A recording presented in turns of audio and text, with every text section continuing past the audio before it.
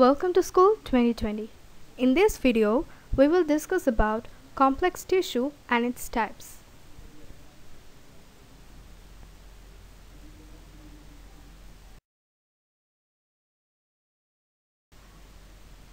Complex tissue. Tissue composed of more than one type of cell is called complex tissue.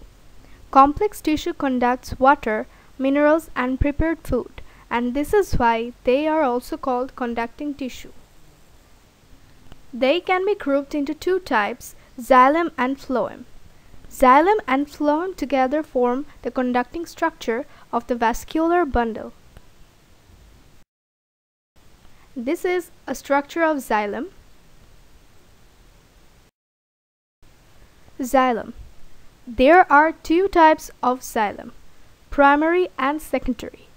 Xylem developed during primary growth from the procambium is called primary xylem, and it is two types, protoxylem and metaxylem. Metaxylem develops after the protoxylem before secondary growth, and its cells are usually longer. Protoxylem is distinguished by narrower vessels developed from smaller cells. The xylem grown during secondary growth from the vascular cambium is the secondary xylem.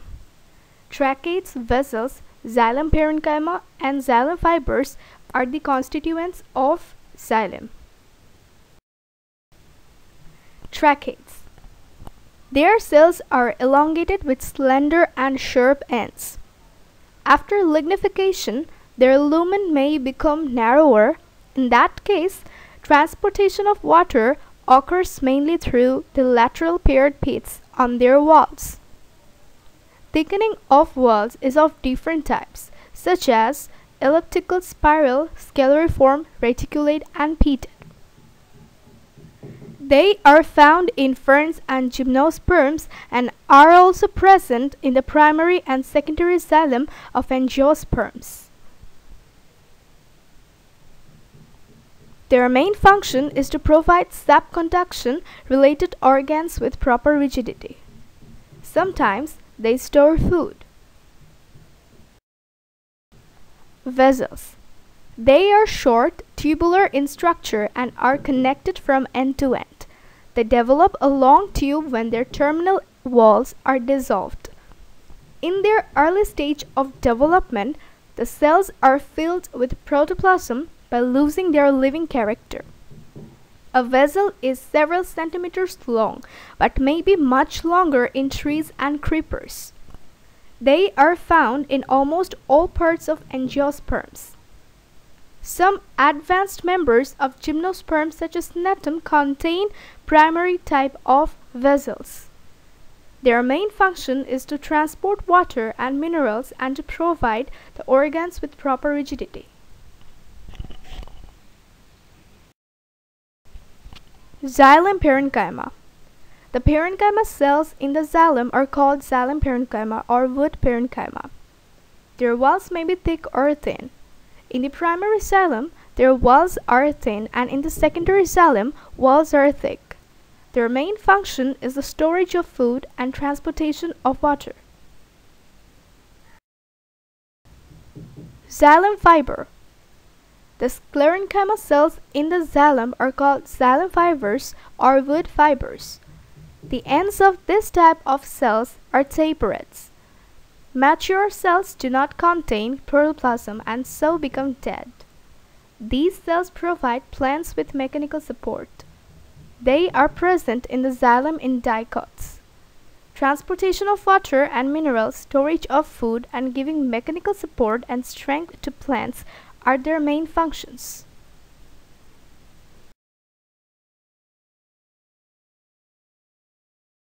Phloem, and this is a structure of phloem.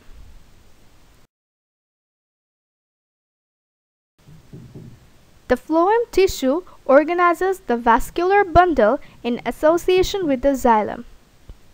The xylem transports water as raw materials of food, and the phloem conducts food produced in leaves to the different parts of a plant. This type of tissue is composed of sieve tube, companion cell, phloem parenchyma, and phloem fiber. Sieve cell. Sieve cells are arranged end to end and make a tubular structure called sieve tube. The cells are separated from each other with a sieve-like plate called the sieve plate. The protoplasm in a sieve is closer to the wall, so that a hollow lumen is developed for the conduction of food. Their walls are lignified and mature sieve cells do not contain nucleus. Companion cells and sieve tubes are present in the phloem of all the angiosperms. Their main function is to conduct food produced in leaves to the different parts of a plant. Companion cell. A parenchyma cell is found. Along with each sieve cell, its nucleus is much larger. The nucleus of a companion cell controls some activities of its neighboring sieve cell. A companion cell is turgid with protoplasm and thin-walled. They are not found in the phloem of ferns and angiosperms. Phloem parenchyma. The parenchyma cells in phloem are called phloem parenchyma. This type of cells are thin-walled. These cells have protoplasm like other parenchymal cells. They help to store and conduct food. They are found in ferns, gymnosperms, and angiosperms, but not in monocots.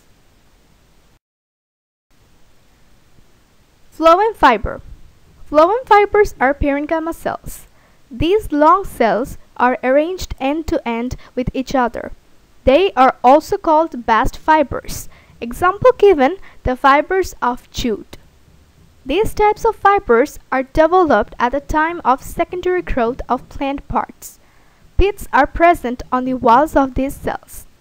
Through the phloem tissue, food produced in leaves and stored in roots are simultaneously conducted up and down.